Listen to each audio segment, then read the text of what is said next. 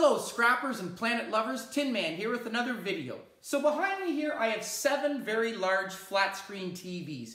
I was actually given 5 of them from a father of a former student. Shout out and thank you to Troy and Bailey Wooliver. They do not work and he was kind enough to give me them for this scrapping video. So again, thank you very much. And the nice thing about flat screen TVs is you do find them a lot on garbage days. They do vary in size, depending on the make and model, different components. But the nice thing about flat screen TVs is that they are 100% scrappable material. I can take these in as is and get electronic TV price, which is about 4 cents a pound. And these 7 TVs combined are very heavy. Combined, they weigh 223 pounds, which would give me $8.92 as is. In my opinion, however, they are well worth your time and effort to strip them, separate the material. There's some really nice copper inside, some aluminum heat sinks, some tin. So what I'm going to do is, as you can see, I have already broken them down. It only took me about an hour and a half to do all of them, so it is very easy. I have different categories, so I am going to talk about the different items that come out of them as well as prices to show you how you can more effectively maximize your profit. So here we go. The first thing I do want to talk about is, and warn, is not all of these TVs have the same components inside of them. Some have some really nice circuit boards with copper on them. Some have more gold than others. So these are just 7 random flat screen TVs. There's a couple Panasonics in there. There's a couple of other ones, a Samsung, I believe. So different components, different models, but again, they do have a lot of scrappable items. So for this experiment, they're all grouped together. The first thing, as I said, a lot of times the backings on the TV can be a lot of plastic, or they can be, as you can see on this one, a really nice magnetic shell. Okay, so this is the backing of a TV, and as you saw, the magnet sticks. So this will actually be thrown into tin or shred pile. And currently right now, tin and shred are going for 10 to 13 cents a pound, which is a lot better than your 4 cents a pound. And believe it or not, this is very heavy. This is actually 10 pounds on its own. And I have 3 of them here, which is great. A lot of the other ones, especially the thinner ones, are more plastic. But in my opinion, if they can be separated, you definitely want to make sure you separate them so you can put that into tin shred. I also have some parts off of different circuit boards. Again, all magnetic, so this is going to go into my tin shred pile. Speakers I actually will also throw into my tin shred. Even though there is some plastic on here, there is definitely some steel in here, so I throw this in there instead of getting electronic price. TV stands as well. I have seen some people, if they are in good working order, try to sell them online. I obviously have too many of them. This one is a little bit damaged on the side, so I am throwing this one out. But as you can see, some really nice steel there. So this is going to be thrown into my tin shred pile as well. It doesn't matter about the plastic, even though there is plastic on this. The scrap yards are not going to say anything. So all of this steel or metal is going to be tin and shred. As well, as you can see here, I've got a number of screws. Believe it or not, there's actually 11 ounces of screws here.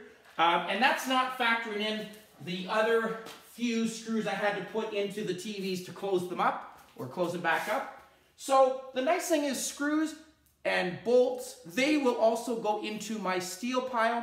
Get 10 to 13 cents a pound for them. I will throw them into a nice giant container. Usually once that container is full, I'll get about 10 pounds there. It's a great scrappable item as well, and given the amount of scrappable material and screws, it adds up quickly.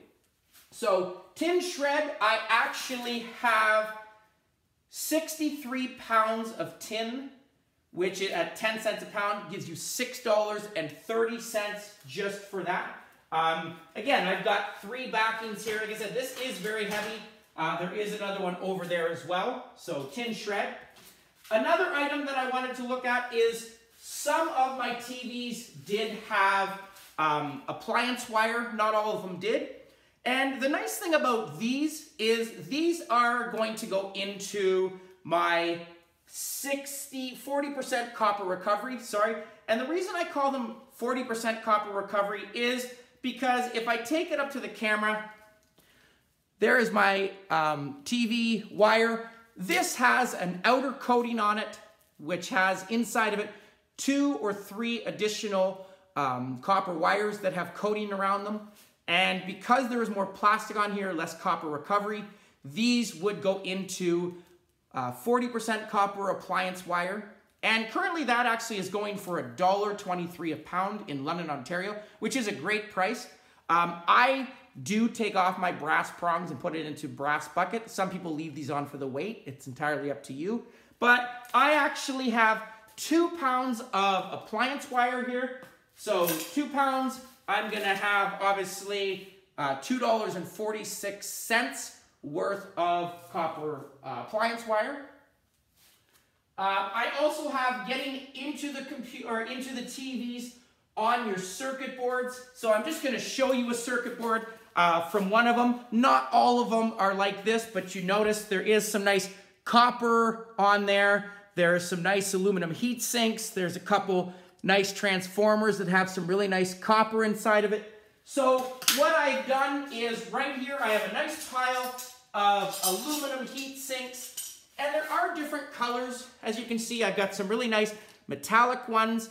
I've got a couple that are painted black, and the painted black ones are about a cent less than the unpainted one. But these aluminum heat sinks are gonna go into a category called extrusion. Extrusion is a form of aluminum that when you look at it, it looks like it's been pushed through a press. So things like your shower tracks, your frames around window screens, those type of aluminum would be extrusion. And currently extrusion right now is actually going for $1.37 a pound, which is a great price. And I actually had, with my aluminum heat sinks, you can see a whole bunch of them over there, I had 2.75 or 2 3/4 pounds of aluminum heat sinks. And these are small ones. The bigger TVs have, I've seen some that have great big heavy aluminum heat sinks. This was the biggest I got, but usually there's about 2 or 3 of them on the circuit board. So comes out to $3.43 worth of aluminum heat sinks. As well, there is some more aluminum that I do want to show on here. You can see the difference. So this is a piece that comes off. This was actually under the circuit board. Different between that. There are no grooves in this one. You can see as well, here's another aluminum heat sink that was actually attached to the circuit boards. You can see it's just no press marks. It looks like it's just almost very flat. So this is actually going to be clean aluminum, going for about 50 to 60 cents a pound. I didn't have much of it, but I factored it into the total. I got about 32 cents worth. But again, it all adds up. I throw this in with my aluminum that I get off of vacuum motors, for example. It's very light, but again, it goes into a bag and you know, it's diverted from the landfill and it will add up in time for sure. Okay, so clean aluminum. Next, I want to look at the scrapper's gold here, if you will. I have some really nice copper winding that comes off of my circuit boards. All of this is actually going to be classified as number 2 copper. It doesn't matter how shiny it is. You can see the different colors from the different components. All of this, because the thickness of this wire is going to be number 2 copper. So all motor wire like this, number 2 price. And currently, number 2 copper is going for $4.45 a pound. I actually have 8 ounces of it, so half a pound. Works out to be $2.23 worth. As well, I also collect these. Off of your aluminum heat sinks, you will see little pins. So if I pull this up to the camera, you can see these little pins that are attached to your aluminum heat sinks, there is actually copper inside of them. So after I unscrew those, I will cut these off. I've opened one up, as you can see, that is copper. So these are actually also gonna go into my number 2 bucket. I don't put them with my wire, I separate them, but there were a number of them, as you can see here. They add up as well, and I actually got from those 6 ounces. So number 2 price, about $1.99 for those. Again, I do want to make sure you cut off the little bit of teeth. I will go as high as I can with those. I do not bother removing the plastic, but you can see the copper inside. So this is copper, number 2 copper price, which is great. Last thing I want to look at as well are your circuit boards. There are a lot of circuit boards that came out of these TVs. Some of them, as I said, had copper, but a lot of them have gold, which is nice. And I did, for this experiment, have to shop around. I have talked a lot about online sources of circuit boards. In Canada, Golden Money. In the US, I actually was communicating with the gentleman on the computer from Gold Source, so I appreciate him, or Gold Source, coming back and responding. And I had a question about these large circuit boards from flat screen TVs. And these are actually, as you can see, if I take them up to the camera, some really nice gold on those, the strip down the side. They're not very heavy, but they definitely have very visual gold plated on the circuit boards that runs all the way down it. And these are actually, if I bring them to a scrapyard in Sarnia, Ontario, they told me they would give me 20 cents a pound. On boardsource.com, the gentleman said that these would be worth $2.60 a pound American, which is about $3.70. And I got from this, so I actually do hold on to these. I don't bring them into the scrap yards here because even 20 cents a pound for me and the price of gold continuing to sky, I will hold on to these and wait. So again, it's entirely up to you. It depends on how much you have. But from these ones alone, I actually had 8 ounces, so half a pound. And obviously, if I worked it out to boardsource.com, it'd be $1.80, around that. Half a pound here, obviously, I would get, 10 cents. So, in my opinion, not worth it, especially with the amount of gold. As well, there are other circuit boards that the gentleman talked about on Board Source. There is, these ones, there has to be visible gold strip. Some of them, as you can see, for example, I'm just going to bring these up to the camera. You can't see the gold on these other than there are a couple chips here. And I did mention micro scrapping computer towers in my last video. So if you're interested, go check that out. These will be bought online. So I do take these off. And some of your panels or pins, if you will, that you see the strips, some of these do have gold in them. Some of them don't. Easiest way, in my opinion, is if you bent the ticker tape or the tape, you can see the prongs there are a nice gold finish. If I pull this one out, turn it around, you can see the gold on that as well. So these ones are gold inside. There are gold pins. This one, however, does have gold as well. Let me see, pull it. This one does have gold as well.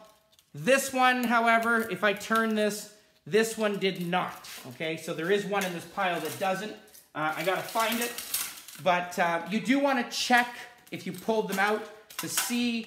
This one does. Okay, I think there's another one in here somewhere that doesn't.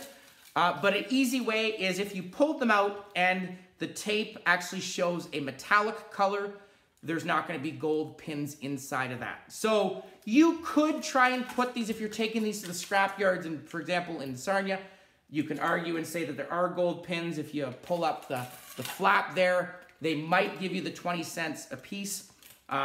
Another question I did ask them was, will they lower the value if I take off certain items off of here?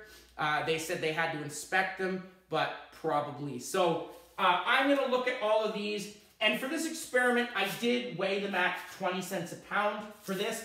And I actually have 8 pounds worth of circuit boards here. There are other things, like I said, I've already taken off the copper from most of them. Something like this, there is no gold on it. So they might look at this and say, you know what, we're going to give you the standard low-grade board price, 5 cents a piece. But again, just to make this easy, I'm going to lump sum it. This one is interesting. You can see there is no gold visible, but lots of copper plated. So they do come in different styles and different colors. But again, for this experiment, 20 cents a pound for these, 8 pounds. So I factored in $1.60, and those would be circuit board's e-waste price.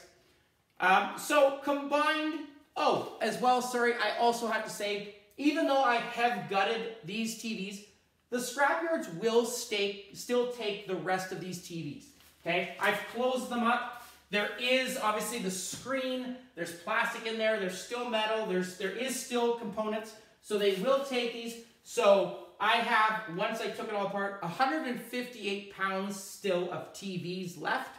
So at 4 cents a pound for the remaining bit of that would give me $6.32 a pound. So combined, separating it, I would get a total of about $26.40, give or take a couple pennies, which is obviously a lot better than your $8.92. Again, it took me an hour and a half to do, so not very much time. You know, the odds of having 7 to work on, it depends, but in my opinion, as I said, very well worth your time separating. A lot of goodies inside, you know, and definitely, you know, taking them apart, maximizing your profit from the copper extrusion, the gold, the tin shred, a lot better than your electronic weight price. So again, thank you very much again, Woolover Clan. Hope you enjoyed the video. Please comment down below, like, share, subscribe, and I'll catch you on the next one. Tin Man out.